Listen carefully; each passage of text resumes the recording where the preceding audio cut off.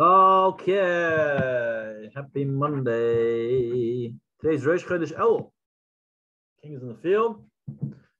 What does a king in the field mean? Alter Rebbe explains. The month of Elul was the time when Moses was beseeching God, praying to God to restore the relationship, just as it was before the sin of the golden calf. Not only restore it to the perfectly, but it should become even stronger. Much like if you cut a rope, and then you retie the two pieces and you form a knot, you become the ropes actually become closer and tighter, and stronger. The bond is much greater. So this was a period of time where God was forgiving the Jewish people and becoming closer to the Jewish people, and that was eliciting his 13 Midas Harachmim, Yud Gimel Midas Harachmim, his 13 attributes of mercy. And they're shining right now. Seemingly the whole month should be a time of, should be a holiday, because God, a high revelation of godliness is being experienced at this moment. Just like every holiday, the reason why we don't work and do certain things is because if you're standing in front of the king, who's going to work? You're not going to work. You're going to serve the king on Shabbos and Rosh Hashanah, Sukkot, Pesach. So seemingly the whole month of Elul should be a time where we don't work. That's the advantage of the month of Elul, that God is coming to us, or he's accessible in a way that we can come as we are. Yeah, we don't have to be all dressed up and acting in our perfect selves. You can come as you are, as you normally would, in the field, on the streets, walking down the street, walking in your backyard. You can come to God, and God will greet you. The king will greet you as one of his own, as a partner, as a friend. You can talk to the king and really bond and make the relationship strong and healthy and fun, so that when you come to Rosh Hashanah, you're like old pals, meeting up and asking for what you need, orienting God, telling God over exactly what he wants to hear on Rosh Hashanah, and ultimately you'll get what you want. As we know, how do you access this? The Yud Gimel Midas Harachmim. How do you get God on your side? How do you access the field? So the Rebbe says there's a concept in Chassidus called an Isus L'Vasata, calls in this in Isarusa de La'ela, that when you put in effort here below, God reciprocates. And how do we? However you act is how God will act towards you. Like the Gemara says that if people call you a friend, then God would come to you as a friend. If people call you a brother, God will act to you as a brother. So by emulating the king, says the Rebbe, that the king is greeting everybody with a joyous face. He's receiving everybody with a joyous face and showing a smiley countenance, very joyful and graceful. By you emulating that to other people, anyone and everyone, just as the king is right now. I don't care what you've done, who you are, what kind of schmutz and garbage you're in right now. If you're willing to come to me, I'm going to embrace you with open arms. If you act like that during the month of Elul, says the Rebbe, and God will reciprocate in the same fashion. I'll give you a little life hack over there on how to access these 13 Midas Harachmim. You should really take advantage. It's good that you're coming to the class, you're learning, you're thinking about this, meditating upon these concepts. Meditating means just you think about it during the day, from time to time. You think, how does this apply to my life, very practically into my life? As we know, Devarim, the book of Devarim, which is what we're in, the Chumash Devarim, Parsha Shoftim, which I'll get to in a moment. Devarim means word, saying it over twice. Diber means to speak, and speaking it over twice. It's in the plural form. Why the plural form? Because Torah should not just be said the way God says it, but you should say it a second time in your own language, to yourself, how it applies to yourself, your matziv, in your situation, just as Moses was doing here in the whole book. He's saying that if you look, the words are much more difficult. We're introduced to vocabulary words that we've never seen before. Moses speaking in such a first-person way, God wants us to emulate that.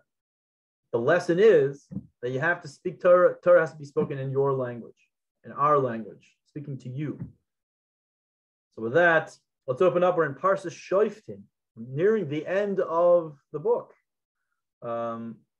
We won't actually end it until Simchas Torah, because right for the next 4 weeks we have we'll do some Parshias for the next 4 weeks, but then we have Rosh Hashanah, Yom Kippur, Sukkot, the first days of Sukkot. So we're not going to actually complete the Torah for another 2 months and a half, but we're only a few Parshas away, and we've only got like 3 or 4 more Parshias left, or 4. All right. So the Parsha of Shoftim opens up with the laws of setting up courts. And I think some of this will seem kind of familiar because if you live here in America, it seems like they copied the way the way God set it up. So traditionally we had 3 levels of courts. We have courts made up of 3 people, which are courts still till today. We have courts of 23 and courts of 7, and 1 court of 71. And that was called the Sanhedrin. That in the times of Moses, there were 70 elders and Moses himself. That was 71. In the times of Mordechai, there's the person who's the head of the court system, and in which that case that was Mordechai. That was Moses. In the times of Mordechai, it was Mordechai himself. So what is the sets of 3? So what are the courts of 3? What do they deal with? Mainly torts. And we still deal with it. We still deal with it today. Lawsuits, mainly lawsuits, because in America they recognize the anything to do with arbitration. Really, it's just they see it as like an arbitration court, and it holds that if you come to a Jewish court and you have some sort of lawsuit, and you bring it to a Jewish court, which you're supposed to do at first, and the rabbis issue a ruling, the American court system will recognize that and enforce that. That's very much enforceable. So they also used to deal with assault and battery. I think, what else did they deal with? Assault and battery, more like physical issues, along those lines. But obviously we don't do that anymore because they have no real way of enforcing it. That's the problem. That's part of it. There's no way to enforce it. But divorce and marriage, those are all done through a court system. Now, through the court of 3, even till today. Now, what's the 23? The 23, they were all over the land of Israel, and they dealt with capital punishment. Capital punishment, that was their main thing. In addition to any other ruling that the lower court system could not reach a conclusion to, or if you wanted to appeal, right? There was an idea of appealing. You can appeal. Now, not as, I think much like the American court system, you have to introduce new evidence or whatnot. But you could appeal to the court of 23. And if the court of 3 couldn't reach a conclusion, they would go to the court of 23. And actually, that's what the Torah will open up with. The court of 23 can only exist as long as there is a Sanhedrin. The Sanhedrin, a court of 71. Because they have to keep the courts of 23 in line. They can't go around killing people indiscriminately or whatnot. The bottom line is the Torah just says you have to have the court of 71. Now, the court of 71, they were the ones up until the times of Hillel and Shammai, which were the Second Temple era, towards the end, I believe, middle towards the end. They dealt with all laws of Judaism. Anytime there was an issue, between tribes, going to war, much like you need the approval of Congress in our court system, in our checks and balances system, and any issue that dealt with the Jewish people. So establishing the calendar. When is Rosh Hashanah going to be? Remember, it's not like today where we have it all established. Then it was based off of witnesses coming to say, we saw what was called the Moled, the little period of time where the moon has become new, right? Rosh Chodesh is when it's a new moon. In other words, at some point, the moon becomes completely invisible. You can't see it. The sun does not shine on the moon. that only happens for a brief moment, and then you see a little bit of the moon shining once again, and that's called the moled. Moled means birth, rebirth of the moon. That's a new month. So that was established by the Sanhedrin. Now, let's maybe I'll tell some interesting things. At around the year 30 CE, the court system wanted to stop capital punishment. So, in other words, they felt that maybe perhaps too much bloodshed was going on. Now, it's very, very difficult to be sentenced to death by a court. You know, when it says like, oh, if you break Shabbos, you're going to be killed. They say if a court put someone to death more than once in 70 years, it was considered a severe court, like a court that sheds blood. So, you know, here, think about it in like, you know, Florida or something where they put people to death like every month. So there, if you put someone to get once every 70 years, it was considered a very harsh court. And the Sanhedrin would really investigate what's going on over there. And at a certain point, the Sanhedrin felt that we want to remove that power from the lower courts and from the court of 23 to be able to do that. All courts shouldn't be putting people to death like that. For whatever reason, I guess they just felt it was too harsh. It was too much going on. So what they did was the Sanhedrin moved away from the Temple Mount. The Sanhedrin would meet inside the Beis HaMikdash. Inside the temple, they would have in the chamber of hewn stone, is what it's called.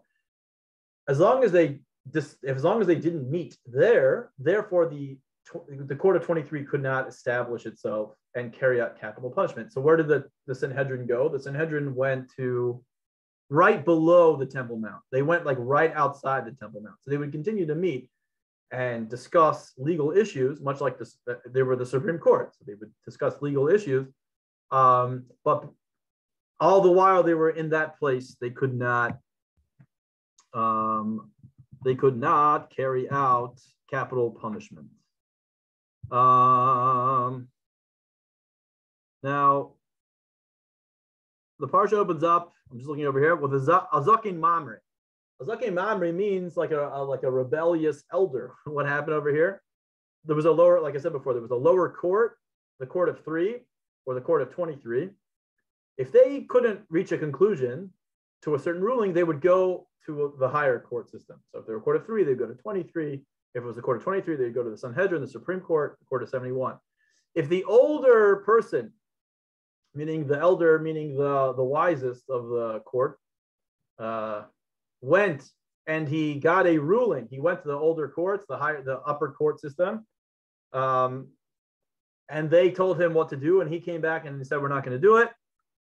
It would smack him around a little bit. You can't do that. You're called a rebellious elder. You're not allowed to, if you have to accept their opinion, no matter what, even if you feel differently. So just to mention it once again, up until the times of Shammai and Hillel, the court functioned perfectly. The court of 71, everything was ruled according to the court of 71. Now, what happened was around 1 CE, about 2,000 years ago, the Romans came in, and the Romans really wanted to break apart the Jewish people's way of life. They wanted to impose their culture, which we still have till today. But they didn't want to go, I don't exactly know how they did it, but they didn't want to like go all out. They wanted to win the hearts of the Jewish people. So you're not going to go in there and start, eventually they did, but you're not going to go in there and, fire and brimstone, act like slaves. You're going to have to do what we say. The Romans were much more smart about it. They said, let's try to slowly ruin their way of life, so to speak. So what did they do? One of the first things they did, break down their way of life. One of the first things they did was break up the Sanhedrin. They said the Sanhedrin can't meet as often as it does. I don't exactly know how they did that, but that's what they said. They made a certain ruling. So the Sanhedrin started meeting very infrequently, the court of 71. What did that do? What that ended up doing was creating academies. When you look inside the Mishnah, especially in the Gemara, you'll see one person says like this, another person says like this. The house of this, Beis Hillel, says like this. Beis Shammai, the house of Shammai, says like this. Rabbi Gamliel says like this. Rabbi Yeshua says like this. Rabbi Akiva says like this. What do you mean? Like, what? What's going on over here? Who is saying where? Where are they? What's going on?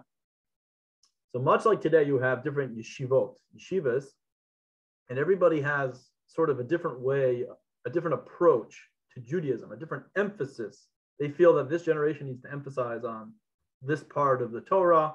Perhaps it's we need to live more secluded, or we need to live more outward. We need to focus on loving a fellow Jew, or we need to focus on the land of Israel specifically, to the detriment of other areas of Judaism, perhaps even the more focus on Torah study and academia, intellectualism, while another one is more on prayer and arousing the emotions and being a warm and a light, more of a light than sitting in a corner and gathering knowledge and being a genius.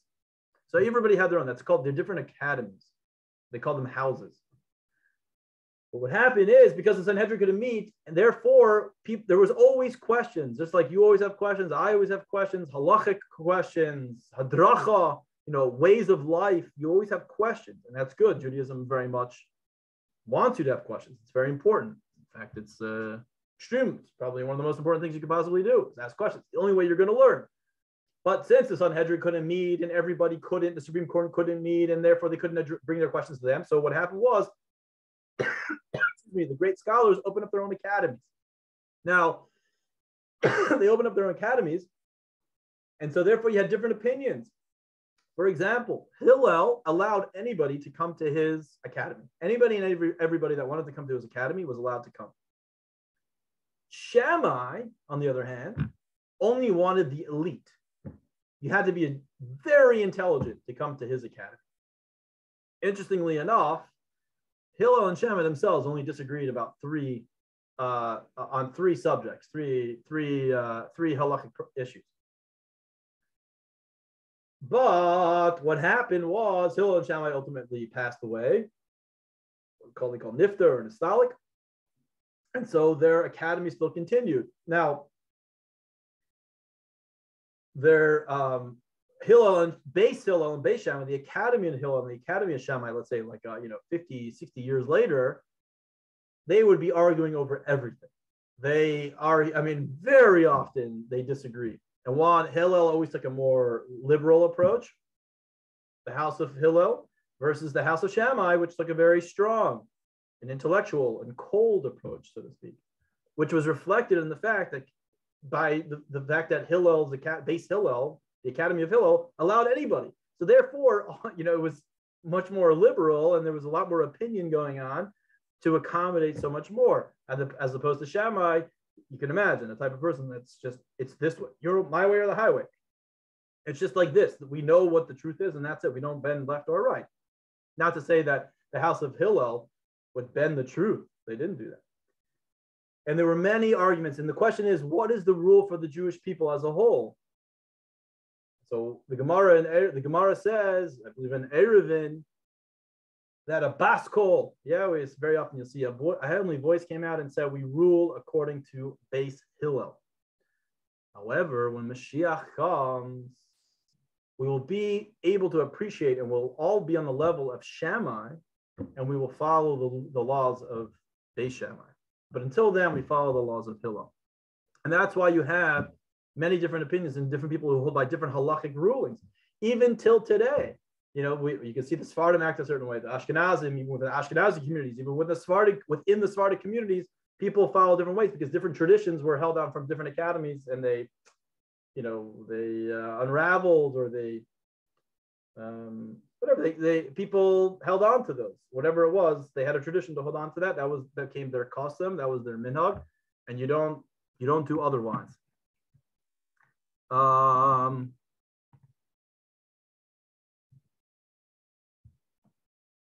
Now the Gemara says, the Torah says that you listen to the courts at all costs. If they tell you left is right and right is left, you listen to what they have to say. Now, what does it mean? Which means, what does that mean? According to the Abarbanel, and this is the mainstream, and everyone accepts this opinion, if you know for sure something else, yeah, they issue a ruling, but you know with certainty that's not true. However, you know, you're the only one there, but you know with certainty that's not true, you still must listen to the courts.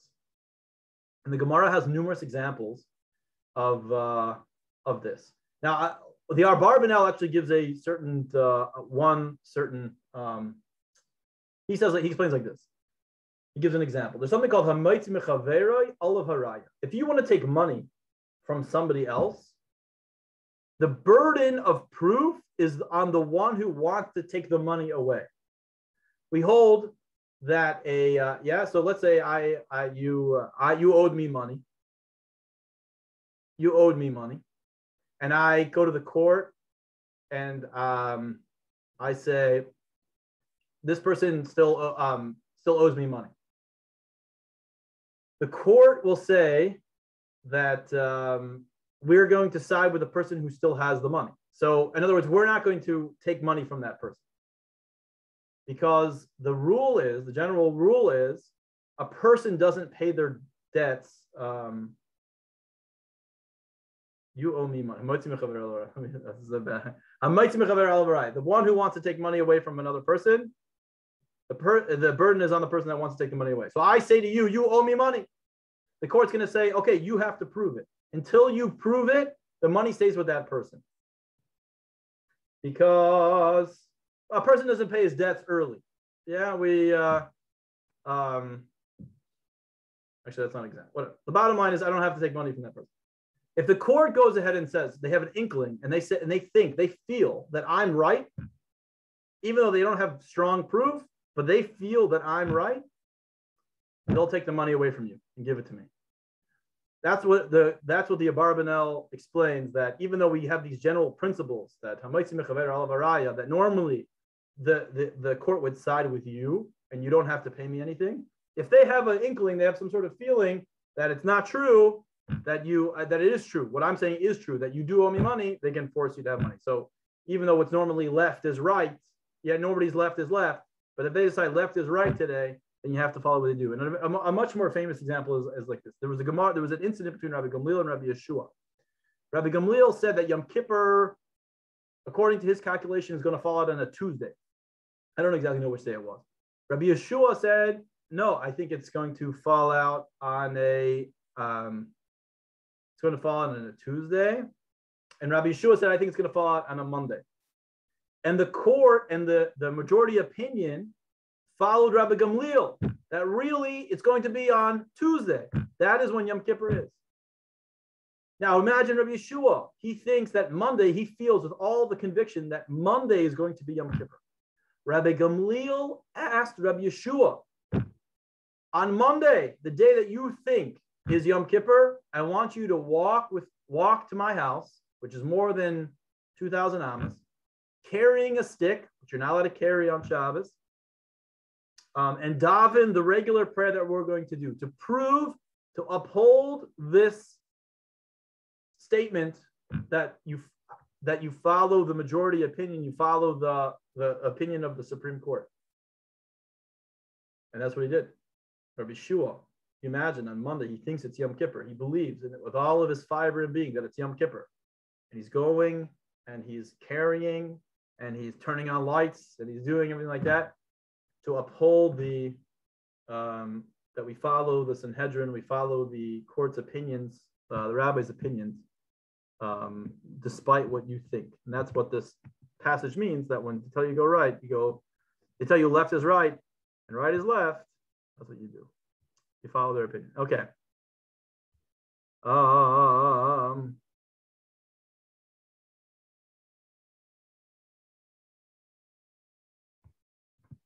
So I just to mention today, we say Mishnah and in Pirkei Avos in the Mishnah it says Asay l'charav.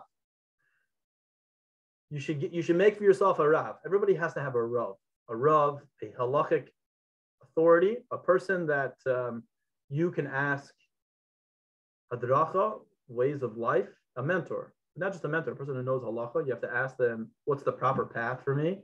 What should I do in this opinion? Now, there are many opinions within halacha. The more halacha you learn, you'll see that there are multiple opinions. Now, there's an accepted opinion, a majority accepted opinion, and then there are less accepted opinions. It could be, and it happens, that a lesser accepted opinion could apply to you. A Rav could tell you, there is a better option, that there's a more ideal option, what's called lichatchila. From the outset, you should do it like this. But if you can't do it like that, in other words, I assessed your situation, your environment, and I think you should follow this opinion until you're ready to do this other opinion. That's the importance of having a Rav, and it comes into play very often. With family situations, traveling abroad, family, kids. What can I do for my kids? What do I do for myself? Yeah, I have a guest. I want to act like this. I don't act like that. So you have to have a Rav. Now, it should be one Rav, but if after a while you feel that this Rav, I've maybe perhaps moved on spiritually from this Rav likes to just give a very lenient opinion, let's say, or a very strict opinion. I'm not holding by it. Where that Rav is telling you to hold, you can switch. You can switch a Rav, but you have to stick it out for a while. That's the halacha. You should pick a Rav, and you have to have a Rav, and usually a Rav. So there's a rabbi who knows, hopefully he knows a good amount of Torah, knows a good amount of halacha, Jewish law. But then there's a Rav, a judge, one who issues, can extrapolate from the Torah, extrapolate from law. So that's what we're talking about. We're talking about that level. They have what's called dayanis, where they're a judge, essentially. So in our shul, we have, let's say, 3 or 4 rabbis, myself included, and then we have a Rav. And he's actually the Rav of all of Detroit. And after a while, if you feel like this Rav is not for you, it should be someone from your community or close to your community. If you feel that it's not proper, that you're not there, you can switch after that. I actually heard that from the Rav himself. Now, the idea that you should follow left and right is left, that even explains that when the rabbis make a new, whenever we say like the rabbis say this, the rabbis say that, who are the rabbis that we're talking about? We're talking about the rabbis of the Sanhedrin or the rabbis of these academies. Now, the rabbis established something like Hanukkah. How can we say on Hanukkah, Baruch atah Hashem Elokeinu melech haolam, blessed are you, Lord our God, who commanded us to light the Hanukkah candles. The Hanukkah candles came 1,000 years after Moses. There's nowhere in the Torah it says about Hanukkah candles, but this is the point. Over here it says that the rabbis have an authority, they're bestowed upon God to give rulings, and it's as if as God is speaking through them, working through them to establish holidays. And therefore, you can say there are commandments, mitzvot, that are only from the rabbis. And that's why we can say, blessed are you, God, who commanded us to do such and such a thing. Even though God didn't say that to Moses at the time of Mount Sinai. We have a lot of those things. We have we have Shabbos candles. We have Purim, all these other holidays that came afterwards. That's why we can say those brachas. Anyway, all that is from this week's Parsha. Okay, so let's get into this week's Parsha. So the Parsha talks about setting up courts and kings, courts and those to enforce the law. Then the Torah deals with kingship. When God says, when you go into the land of Israel, you will appoint yourself a king. When you will establish a king, the Abarbanel says the fact that the Torah is very medayik. The Torah says, when you will establish a king, which means God didn't really want a king. Now, meaning God on his own didn't want a king, but because God wants us to be a partner in creation, that's a fundamental concept in Chassidus and Kabbalah. He wants us to be a partner. If we come to God, just like in a healthy relationship, if one spouse says, I want it done a certain way, it's healthy for the other one to see the other person's opinion and to incorporate that and act upon that. So the fact that we wanted a king, and God accepted that, and that's part of Torah. And to the extent that Mashiach is a king, that's exactly what Mashiach is. God accepted that and said, okay, the salvation, the whole culmination of everything that we're doing will come about through a king. There were good kings, there were bad kings. Yeah, the tribe of Yehuda and Benjamin had Benjamin and Yehuda, sometimes they had good kings and they had their fair share of corrupt kings. So the Torah says, God says, because the king is going to have so much power and he can really be taken away by his, taken off by his ego and what he can accomplish, though God set some ground rules. He said he can't have too many horses. Yeah, you can't have too many horses. It's like straight up in the Torah. In other words, you can't acquire too much possessions. You can't marry more than a certain number of wives. And the number of wives, I know whenever I tell my wife this, she rolls her eyes, but 18 is in today's Parsha. Can't have more than 18. 18 wives. There's a guy across the street from me, Ibrahim. He's from Malaysia originally. He grew up in a mud hut, and he'll tell me everything. Very intelligent person, and big engineer at General Motors, just retired. He said that his father I had 19 brothers and sisters from 4 different mothers. So his father was married to 4 women. His father would say, I don't know why I married 4 women. Big mistake. He's like, 1 is enough for me. He's a very funny guy. Yeah, so you're not allowed, we have a tikana from Rabbeinu Gershom. Yeah, some 400 or 500 years ago, you're not allowed, Ashkenazi Jews are not allowed to marry more than 1 wife. And another tikana, by the way, is you're not allowed to open up someone else's mail. It was another decree from Rabbeinu Gershom. So 2 of, I think, 4 decrees. One was you can't marry more than 1 wife, and you can't look at somebody else's mail. All right.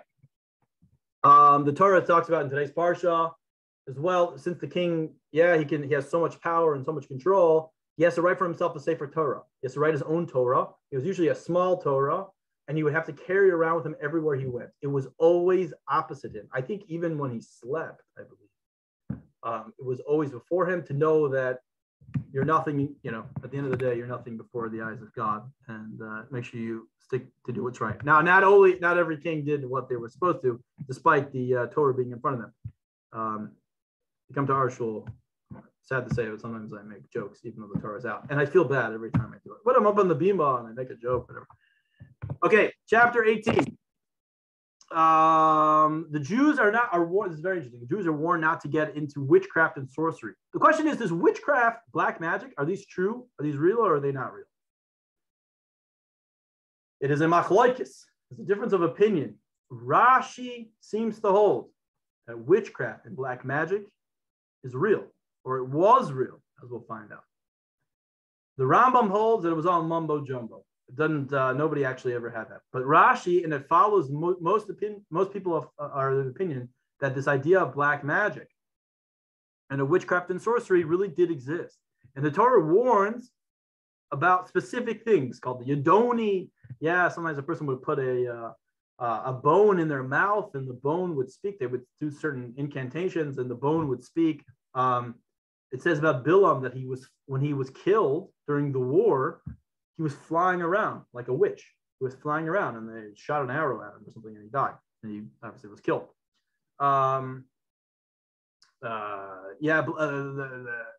These Egyptians, they were sorcerers. That's why the golden calf became alive, right? They threw in their. How did this whole story of the golden calf? Like what actually happened? They threw in all their gold into the fire. That everyone was throwing gold into the fire, and then all of a sudden, this like calf came out. What a bizarre, a walking, talking little cow. That's because the Erev Rav, who were the Erev Rav, this mixed multitude, they were the elite of Egypt as well as the sorcerers of Egypt, and they used sorcery to make the cow come alive. So it was real. They were talking about the Torah gets into don't talk to the staffs, the palm readers. Don't do that kind of stuff. Now we're going to hold to the opinion that it was true, that these things really. And what happened? Why don't we see it anymore? The Torah says it doesn't exist anymore. The same, the Gemara talks about black magic. You think someone does black magic and all that stuff? It's not true. That's not real anymore. Why? What happened? The whole idea of black magic gets its energy just like Klippa. It all comes from the world of Klippa, as you've heard me talk about many times in Chassidus, or Sitra Achra, as they would call it in Aramaic, and the Zohar, Sitra Achra, the other side. Klipa is this concept of it hides over, it covers over, it believes it's its own, it sees its own existence. Yeah, it sees itself as its own separate existence, not an extension of godliness. Sound familiar? Yeah, because we all feel that. Because the body, to a certain extent, comes from Klipa. Klipa came into the world when Adam ate from the tree of good and evil, by design, as we know. Klipa gets its energy if it's nothing of it itself. Klipa is a shell. A shell has no energy, has no life to itself. How does it stay alive? Through holiness, through kedusha, by elukus. It says, the Zohar says it's like a king who throws scraps behind his back. The little scraps, yeah, you have like little animals, so to speak, that will live off of that, those little tiny scraps. I remember there was a restaurant in North Carolina, Chapel Hill, North Carolina, which is where I grew up. You can get a box of bones for 25 cents. Basically, they would have all the chicken that I never ate there, but all the chicken what came from, yeah, you want to pull chicken. So they would get it off a bone. So they would scrape the bone to get all the chicken, and they would throw the bones into another place. The bones had a little bit of chicken on it. It's called a box of bones. You can get a box of bones, 25 cents. It was really for people who couldn't, obviously lived on the streets more or less. They could come and they could eat that.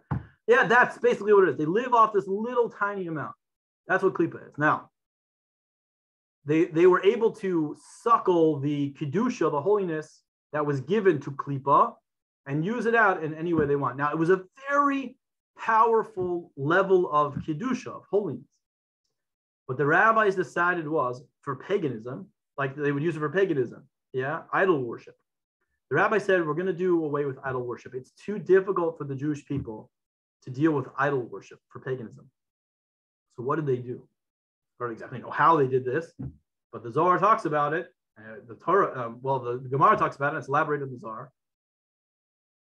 They diminished the light of Kedusha. How was it expressed?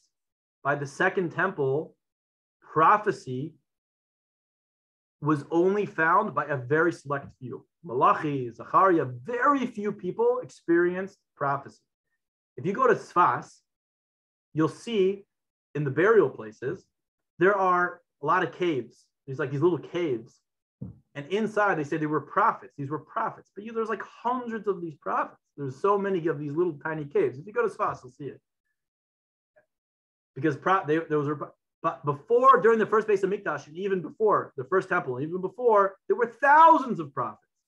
Thousands of prophets. Everybody was on a highly spiritual state. The flip side of that, there was also a lot of idol worship.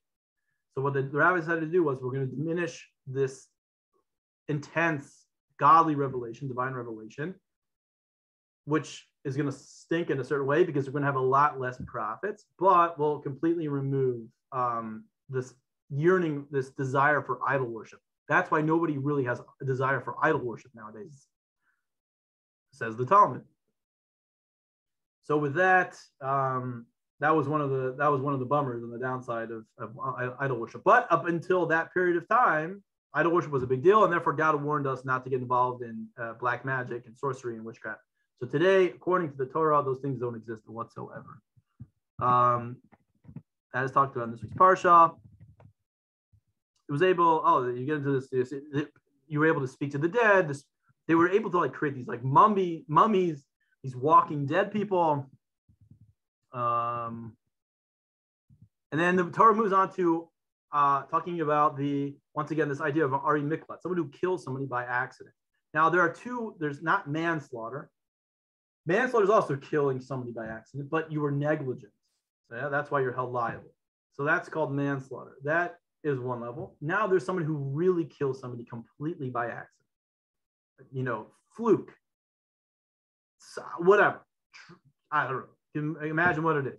Gum, you flick gum out of your mouth and it hits something, and it kills somebody, like something insanely stupid. So it says the Torah, you have to go to I have to go to the Ari Miklat, the city of refuge, and you have to live there until the death of the Kohen Gadol. Because the Torah says, which is very hard for us to understand, but it's one of these things in Torah, and the Torah, Chassidus explains that it shows that there's some sort of pagam, there's some sort of blemish there's some sort of blemish that something needs to be rectified. And by the death of the Kohen Gadol, that's like the kapara. That is the way to rectify your soul. Again, it's very harsh. It's very difficult. And it doesn't mean when they went to the Ari Miklat, they were treated with love and respect, and I believe their family could move there, and that's where they live. They live in these cities with the Levium, and life was fine for them, but they had to be stuck there until the death of a Kohen Gadol. Sometimes these Kohanim Gadolim live 50 years. They could outlive your life. It's harsh, but that's just, we don't understand everything. Chapter 19 talks about don't move the boundary of your fellow's field. You can't move this boundary. It's actually called stealing. You have your own property line. You can't push your property line back. And the rabbis extrapolate this to mean that you're not allowed to have it's stealing. It's like basically stealing money from you're losing land. You're stealing from it. The rabbis extrapolate this to mean that competition in business. You're not allowed to open up the same kind of restaurant right next to your fellow. Now you might say that in frum neighborhoods and religious neighborhoods, especially in Israel, very often you'll see it. People want to open up two bagel shops within the same block or within 2 blocks. That's serious. The courts step in and say whether you can do that or not. And they have different ways of assessing. Is there something different about yours? What are you offering that's different? And there's like serious problems. And how do they enforce it? They don't allow anybody to give their hashgacha. You can't have a hechsher on your restaurant, and therefore nobody would eat by your restaurant. The big having competition, the Torah very limits competition within business. Doesn't limit. It wants it, but there are very strict rules because you can't steal someone else's part also. If that's their way to make a living, that's not for you to take it away from them. Then the Gemara moves on to something which is completely bizarre. It was the first thing I learned when I went to yeshiva. Eidim zoymimim. Eidim zoymimim are called false witnesses. They're called witnesses that are zoymim. What is the case over here? Now, this is beyond logic. If 2 people say, I saw, Reuven and Shimon kill one another. Yeah, I saw Reuven, us 2 saw Reuven kill Shimon on Tuesday. And then 2 other witnesses come and say about us, the witnesses. That's impossible because you were with us that day at that moment. Because us, the witnesses, tried to put to death Reuven, because we said Reuven killed Shimon, and therefore what's going to happen? The courts will kill Reuven. Because we tried to get Reuven killed, and we were just proved wrong by these other witnesses. That's not true. We get killed. We get whatever punishment we were trying to put upon somebody else. Now, these 2 other witnesses could totally be lying.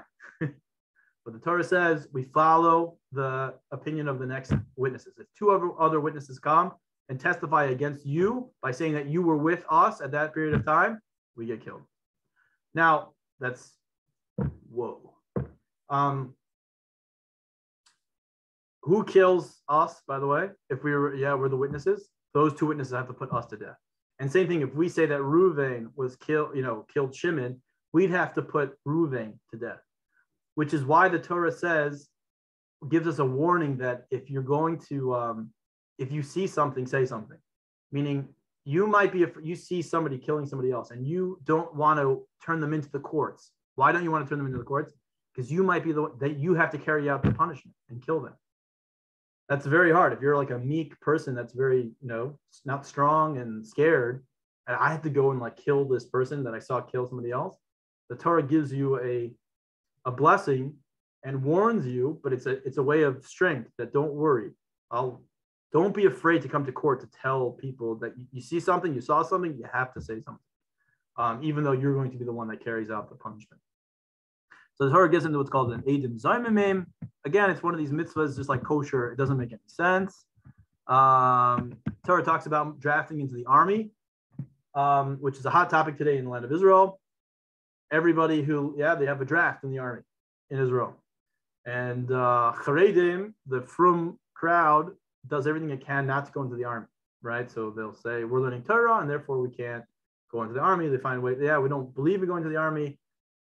And it makes the Israeli government very upset. The Rebbe's opinion, I'm a Chabad Chassid, so therefore you're going to hear the Rebbe's opinion, our Rebbe's opinion, was that if you're really diligent in learning and genuine in learning Torah, you should not go to the army. But if you're not, you should go to the army. And in fact, there's a holiness to going to the army because you're protecting Jewish lives. As the pasuk says, is your blood not as red as their blood? Which kind of became a famous line nowadays. You have an obligation to go and protect the Jewish people. And the schos, the Rebbe would say the merit of being able to save a Jewish life is, so the Rebbe would also emphasize that there are ruchnias, there are physical battles, and there are spiritual battles. And you need both. And to find someone to fight a physical battle is not so difficult. But to find someone who's going to really dedicate their lives to a spiritual battle, they're few and far between. There really are not that many. Not as many as you. We may make a lot of noise, but we're very, very small. What else is it getting? Okay, that's pretty much the end of the Parsha. Does anybody have any questions? Anybody? I have a quick question. Yeah, what's up?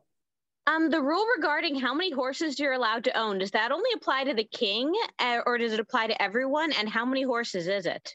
It applied to the king, and I think it was 70 horses. And they couldn't be from the land of Egypt, I think. I think that was what I read today. Couldn't be from the land of Egypt. Nowadays, it could be from the land of Egypt, but at the time. And it only applies to the king. That's correct. Only applies to the king. The king was not very wealthy. Like, they would do everything they can to make sure the king was not very wealthy. Now, the king can go ahead and do whatever he wants. But good question. King David only had 6 wives, by the way. Only had 6. King Solomon married a lot and then divorced. Just to why did he do that? What was King Solomon trying to do? Right, the son of King David. He was actually preparing the world for he was preparing the world for Mashiach. He was trying to convert. He was trying to populate and convert. People were coming to him. They wanted to become Jewish. He wasn't doing it because he had like certain desires. I don't even think he did it like that. He would convert. It was like a way of conversion and having. I don't actually know like all the details. I should really look into it, but he did it for holy reasons. Ultimately, Mashiach did not come at the time. Although the moon was never diminished during the era of King Solomon. You know that it was always a full moon. I don't know what happened with the oceans, but that's what the Torah says. Well, that really happened. Anybody else have any questions? So once again, it is the month of Elul. It's an opportune time to connect with the king. And as we know, the Rebbe says the best way to connect with the king, to take an opportunity, is to emulate the king. You emulate the king, God reciprocates. It acts in the same way as you. So we know that the king is receiving everybody joyfully, everybody and anybody, any type of person from any situation, wherever they are, and you warmly and with words of encouragement and you embrace them. God will do the same for you, and that's the best preparation you can have for Rosh Hashanah. All right, I'll see you all tonight. If you have any questions, obviously text me. Chodesh Tov, everybody. Chodesh Tov. Should be a good month.